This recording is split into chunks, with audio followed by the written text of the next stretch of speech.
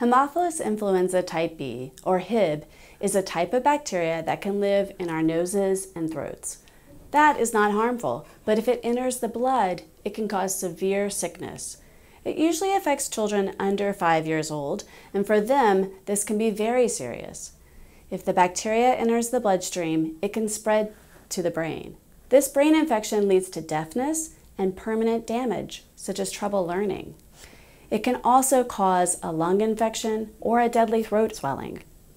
Before the vaccine was created, every pediatrician had infant patients suffering this brain infection.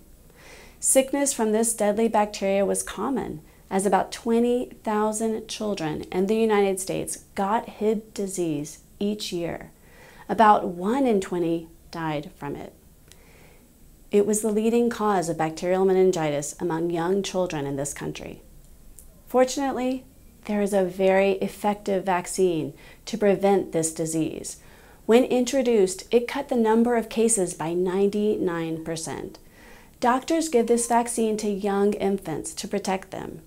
To get complete protection, your baby needs 3 or 4 doses of the vaccine at 2 and 4 months of age, and sometimes again at 6 months of age, and finally at 12 to 15 months of age. A few adults who have a certain medical condition might need this vaccine too. We all want to wrap babies in as much protection as possible. We can prevent babies from getting a severe throat infection or brain infection by giving them this Haemophilus vaccine. Make sure your baby is up to date to protect him or her from this disease.